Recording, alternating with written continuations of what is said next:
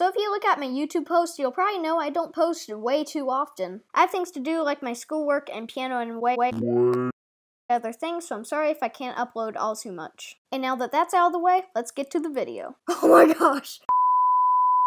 Hey guys, so if you've heard of the new update to Mecabricks that added the camera object and don't know how to use it, then you've come to the right place.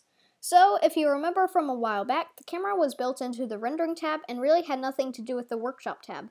Because originally if you wanted to render something, it was all just built into the rendering tab, but it's not all really like that anymore. As you see on the toolbar at your left, you'll see a camera icon. But I first recommend importing a model or making a model for testing reasons. So click on the camera icon and it will bring the camera object into the workshop.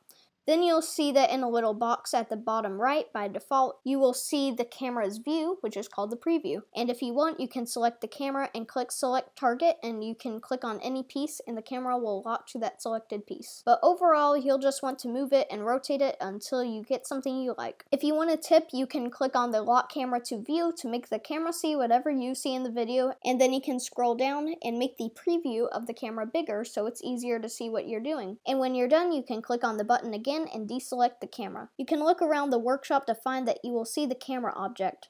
If you select it again, you will find that in the preview box that it will be the same. So if you're finished and like what you see, you can go to the rendering tab to render the image. If you look in the camera section, you will see that you can select the camera that you want to use for the render, and the reason is that in some cases you might have to select the camera because you can have multiple cameras in the workshop at once, but I'll get back to that a little later. But for now, if you want to render, select the camera and voila! You now have your render ready. And now you can change any settings if you want to, and you can hit that glorious render button.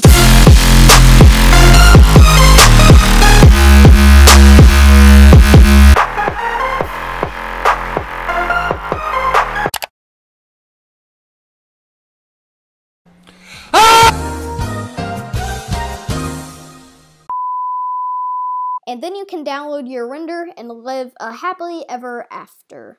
But wait, there's more. So like I said earlier, you can have multiple cameras in the workshop at once. So if you have a model and want to, say, make an animation and want to have multiple camera angles, then you can do that. Just click on the camera icon again and you'll have another camera.